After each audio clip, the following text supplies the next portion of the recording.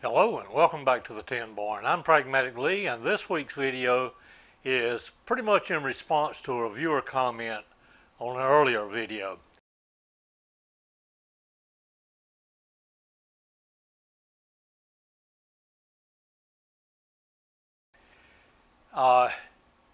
You've heard me speak of the dirty side of the tin barn, which is basically behind the camera, but that's where grinding wheels, sanders, welding machine, that type of equipment is stored.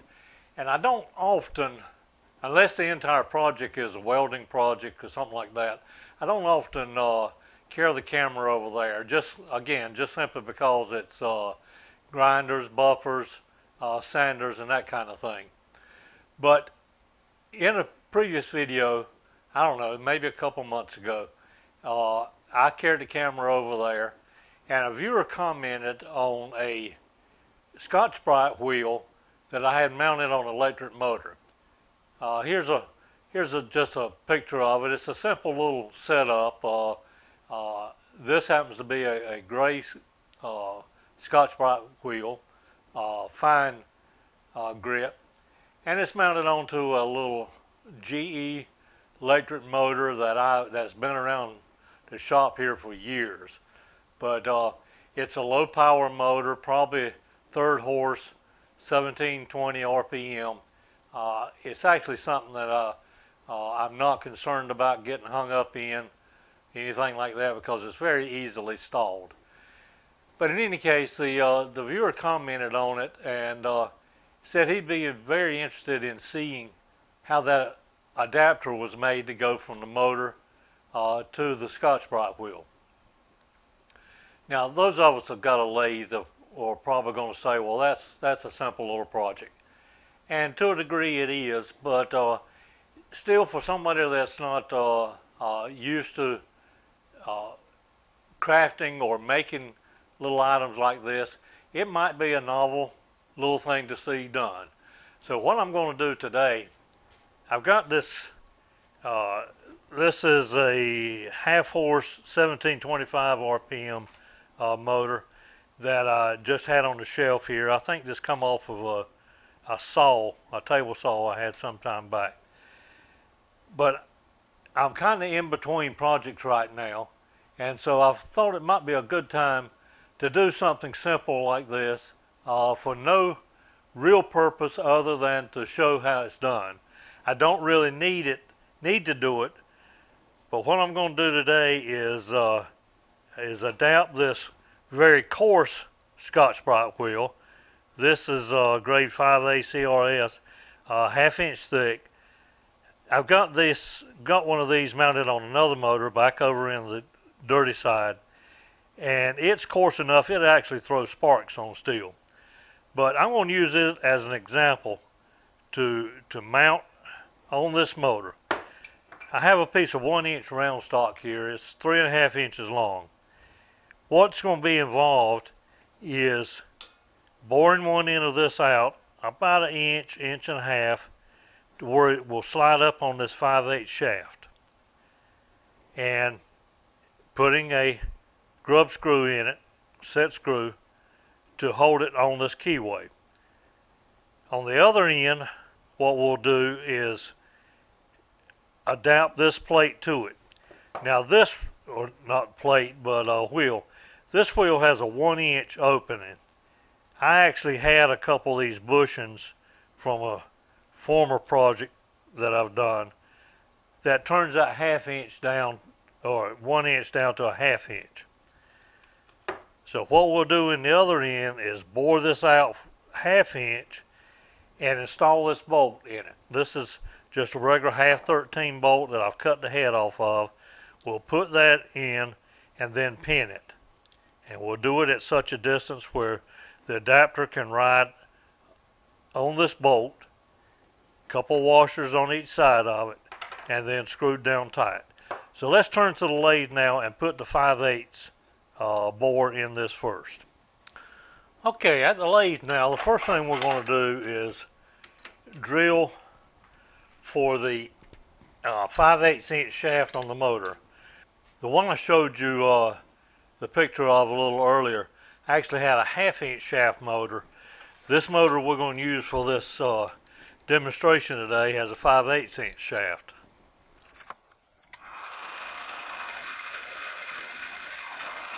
Just run our starter hole in, and next I think what we're going to do is use a 1/4 inch bit just as a pilot.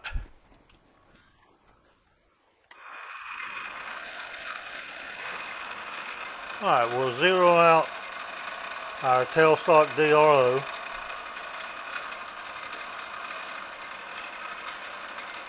We'll go in about 1.25 inches.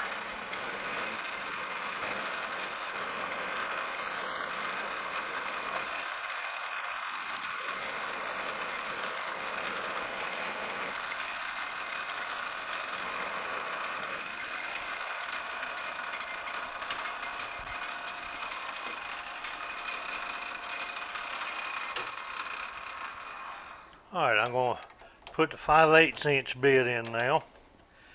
If I had a 5/8 reamer, which I do not have, I'd drill this a 1/64 less than 5/8 and then ream it out. But I do not have a 5/8 reamer, so we're going to go just with a drill bit, and I believe it'll be okay again for this demonstration today.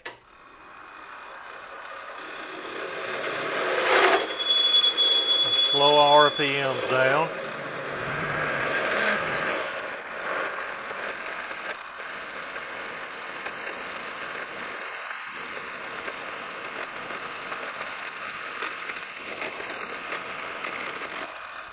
For this 5/8 shaft, I had marked the drill bit of how deep I actually wanted to go, which was, let's look on the DRO right quick, about 1.325, something like that. Alright, I'm going to take this out, carry it over to the motor, and be sure it'll fit over it. If it doesn't go over the shaft, we may have to come back and bore just a little bit there. But I think, if anything, it's going to have a loose fit. But I'll be right back. Okay, this fit over the motor shaft quite well. It was just a little bit loose, which is of course what you expect with a drill bit. But now we're going to turn it around and work on the other end here, which, as I said earlier, what we're going to do in it is insert this 1/2 inch bolt that I cut the head off of, and actually cut a little bit off on the length of the threads. But we're going to insert that inside, and I am going to ream this one. I have a 1/2 inch chucking reamer. So just like before, what we'll do is start with our center drill. Then we'll go with the same 1/4 inch starter drill. Could probably drill this 1/2 inch without a starter drill, but I don't know. I just kind of like to use one when I can. Alright, we'll set our DRO, zero out. We're going to come in 1.25 inches.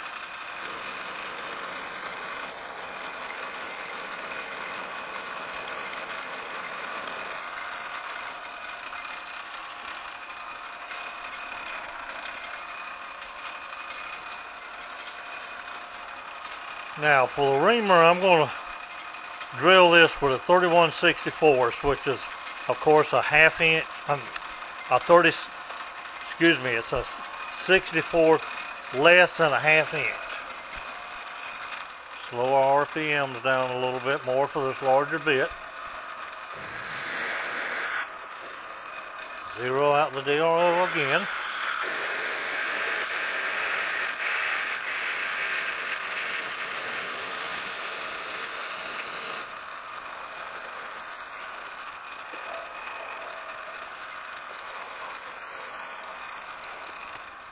Alright, now we'll take the the 1/2 inch plus 1/1000th reamer and ream that hole out. This reamer is part of a set of what's called chucking reamers, and for each size there's the nominal like 1/2 inch, then there's one that's a 1/2 inch minus 1/1000th, and then this one which is a 1/2 inch plus 1/1000th. Now I'm sorry, I'm actually going with the minus 1/1000th here because, as we all know, the shaft on a bolt is actually a little less than a 1/2 inch. So I'm going to 1/2 inch minus 1/1000th. And as you've heard me say before with a reamer, what I like to do is just get in, do my business, and get out.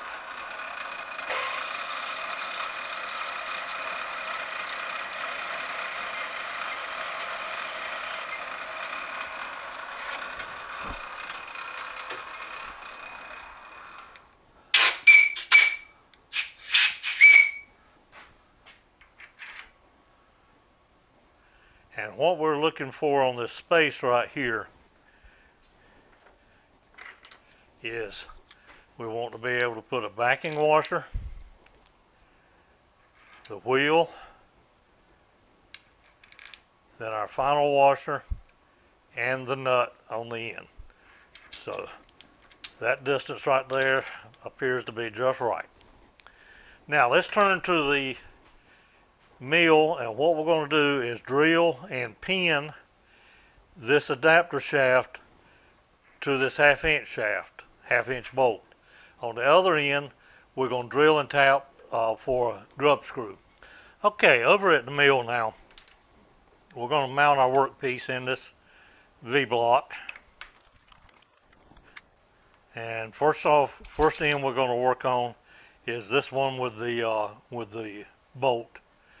So let's come down here. We want to find the center on the y-axis. I'm going to take that out of the way for just a moment. And zero out the y-axis.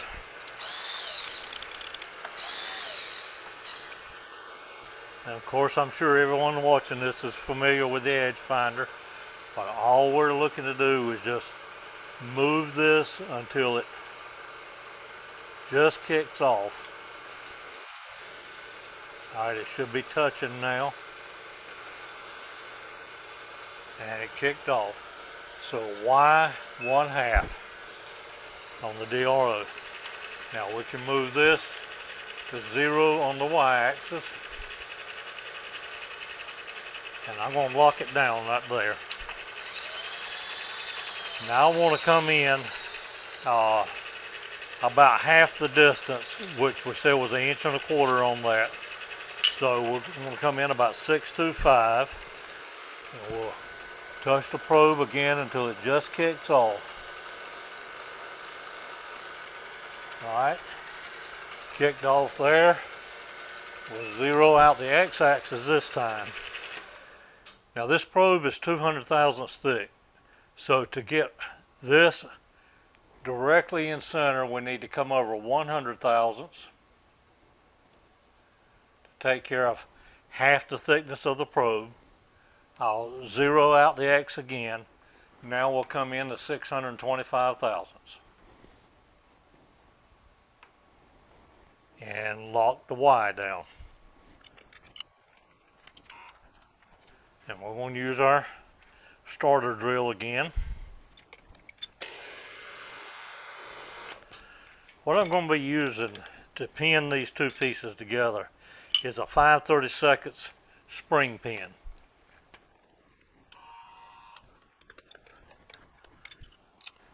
And we're going to drill these pieces at the same time. I'm just going to be sure that stays in.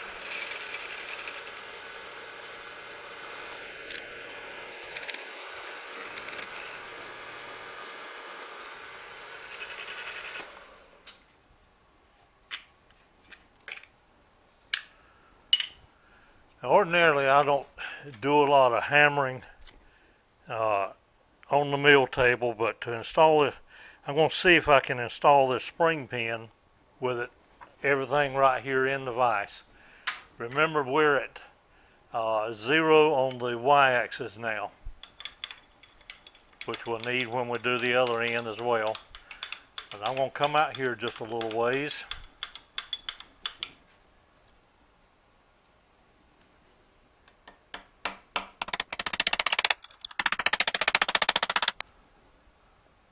Alright, those two pieces are pinned together now. We can see we got a burr off this side. So before I turn this around and start working on this end, I'm going to run in there to the actual ScotchBrite wheel that I use and knock these burrs off. Alright, I like using these spring pins or roll pins whenever possible. I do not like to use them in blind holes because other than drilling them out, there's no way whatsoever to get them out of a blind hole. But that cleans up really well. And I've several things that I purchased at Harbor Freight. If you're familiar with your local Harbor Freight, you know that they've got an entire rack of various different assortments like this. This happens to be the roll pin assortment, but I have these for socket head cap screws, roll pins, rubber washers. Don't remember, let's see, out of frame right now, but I've got them for PTO pin assortments, socket head cap screws, set screws, sealing washer assortments, O-ring assortments, hitch clip assortments, all different kinds of assortments that come in very handy to have around the shop. So now let's install this again. And this time what we're going to do is drill and tap for a 1/4 inch grub screw to hold this onto the motor shaft. So I'll come back to the z-axis, come back to the 0 on the y-axis again. And since the same V-block, same piece of material, we should definitely still be in the center. And what I'm going to do this time, I showed you getting the exactly 0.625 off the end down there. What I'm going to do this time is simply get it close, just to show you that, you know, some things you can be as precise as you need to be. And in this case, I'm going to line up the center of my drill bit with that edge right there. 0 out the x-axis, and we're at, that come out to 1.3 inches there after we run the drill bit in it. So 0.65 will definitely be close enough to the center line. And this is a stubby drill bit. I'm going to see if it wants to wander when it touches on this round surface. If it does, we'll take it out and put the center drill in.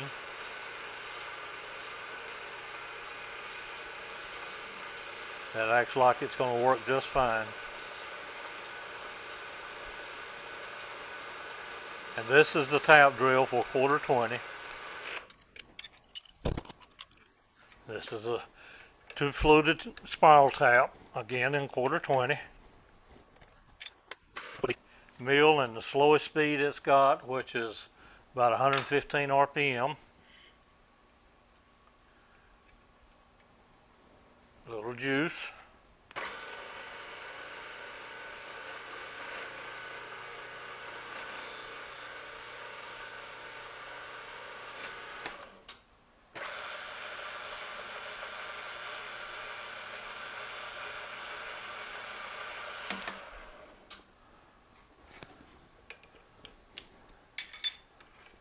Okay, I think we might be ready to go back over to the workbench and put all these pieces together.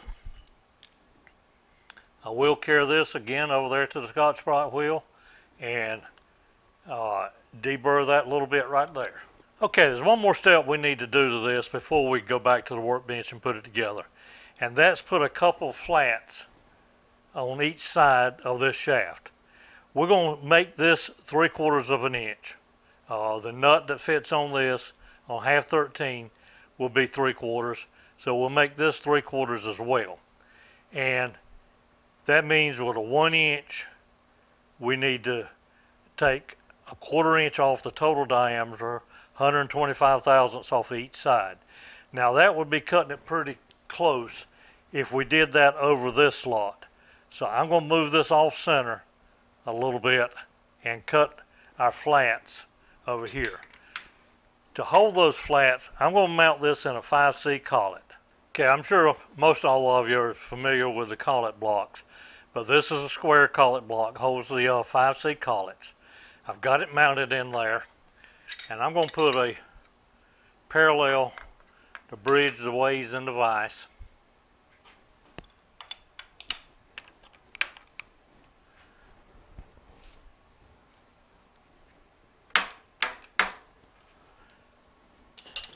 And of course we've got to take the chuck out and put the collet in.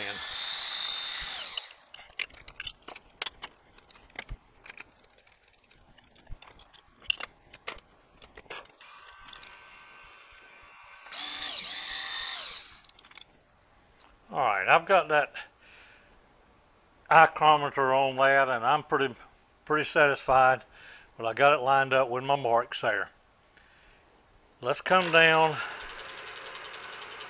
and we will just touch off and zero out the DRO. We want to come down 125 thousandths. I've got the x-axis locked now.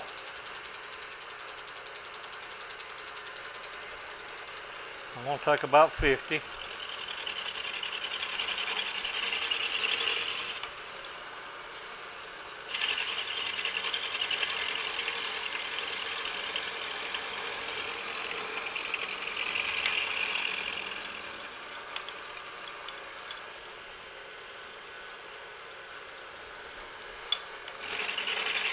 Another 50.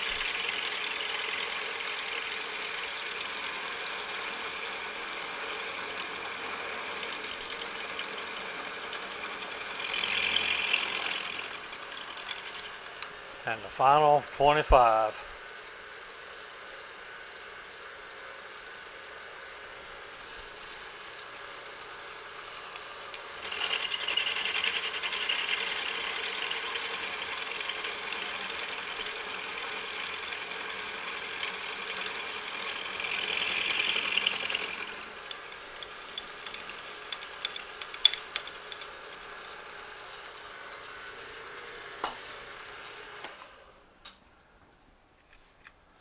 Alright, what I did on this first cut, I don't think I mentioned it, but I lined up the collet block right with the edge of this jaw. So when I flip it now, and again I think it's obvious, but the reason I use the collet block instead of just holding that in the V block is I can get a perfect 180-degree flip with the collet block.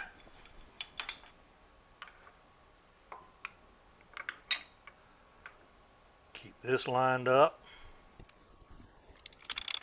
and since we got the X position locked, we should be ready to go with this side. Again, I'll touch off. Zero should be the same place, which it is.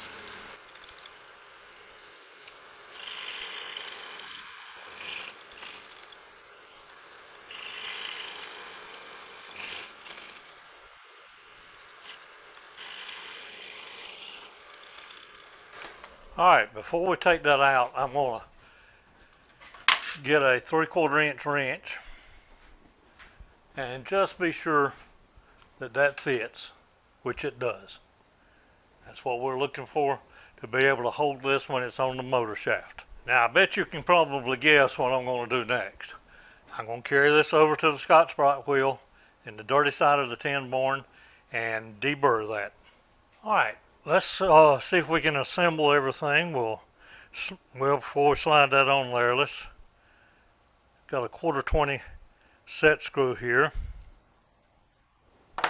We'll line that up with the keyway in the motor shaft.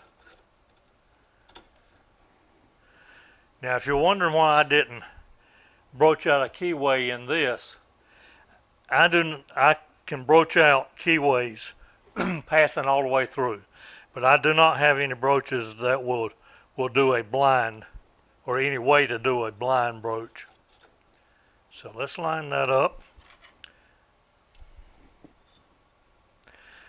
Now, excuse me, I expect there to be a little bit of run out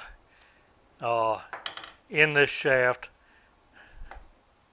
Yeah, there's a little bit of run out at this end, simply because I didn't have a reamed fit over this. Loosen that up and I'll show you there's a little bit of slack. Anytime you use a drill bit, it's going to oversize the hole, and so that is going to account for this little bit of run out. But remember, this is, in this case, it's for a de-burring wheel, which will find true round after a couple uses, or if you were brave enough to do this for a grinder wheel, it too will, if you dress it, will find center. So we'll put the washer on. This has a arrow indicating rotation. Put our bushing in.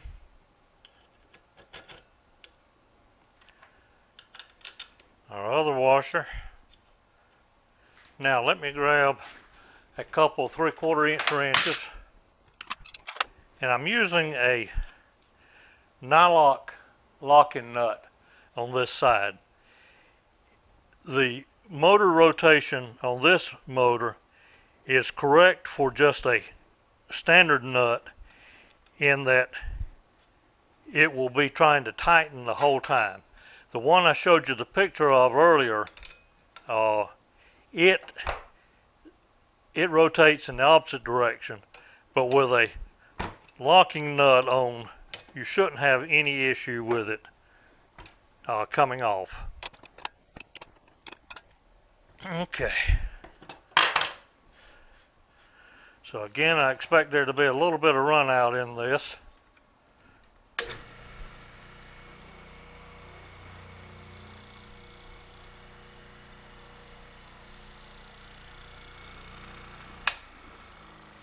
Let me grab a little clamp here and see if I can clamp the motor down to the table, just to keep it from vibrating off.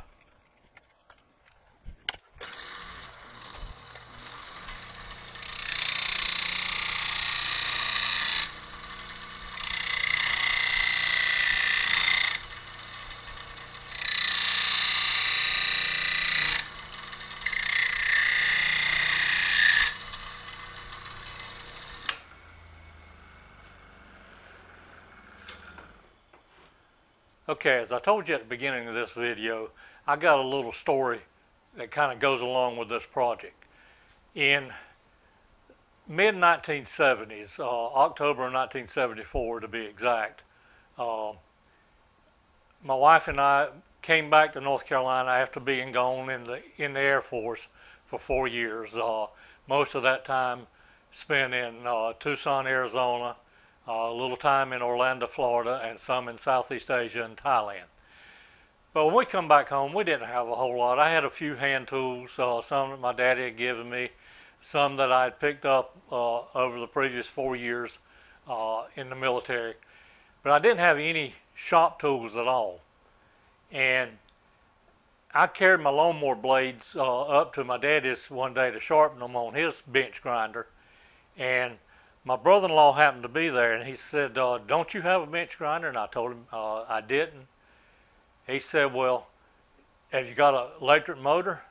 And it just so happened there was one sitting there in the barn up there at Daddy's that was, Lord only knows what it come off of, probably an old washing machine or no telling what. I said, well, right there's one, and asked Daddy if I could have it, and he said, yeah. I said, but I don't have any way of mounting a grinder wheel onto it. I said, I can run down to the hardware store and pick up a grinder wheel. And my brother-in-law said, I can take care of that for you. I said, okay. And, you know, at that point, I was young. I was 22, 23 years old. Uh, didn't know much about the outside world, having spent pretty much the summer after high school going into the Air Force. So military was about all I knew about. And he said, let me take a couple measurements. And he measured the shaft on the motor, and we looked at the grinding wheels on Daddy's bench grinder. I don't remember now what size they were. He said, I'll bring you something in a couple of days. The guys in the machine shop at work, I'll have them to make you something. I didn't have any idea what he was talking about. I didn't even know what a machine shop was. But he come back a couple of days later with something very similar to what we just made in this video. And I remember being a little bit amazed that ordinary folks, common folks, could make something like that. I thought stuff like that come from big factories, but in reality, all it was, again, was just like something we made here today. Slid on the motor shaft, the grinding wheel slid onto that, and I used that little grinder. I mounted it on a pedestal, and I used that little, probably again, a third horse, quarter horse, no more than a third horse motor, with that grinding wheel on it for 20, 30, many years. I think it finally went off with a load of scrap iron not too long ago as the motor finally gave up the ghost. But that's why when that viewer made the comment about he'd like to see how that was done, why it really rang a bell with me, because I had been in a similar situation some, 40 years ago almost, and make that 50 years ago. I'm getting old. But was kind of intrigued by his comment. But I hope you guys got a little enjoyment out of it, and I hope the one that made that comment watches this video as well. You guys take care, and I'll see you on the next one.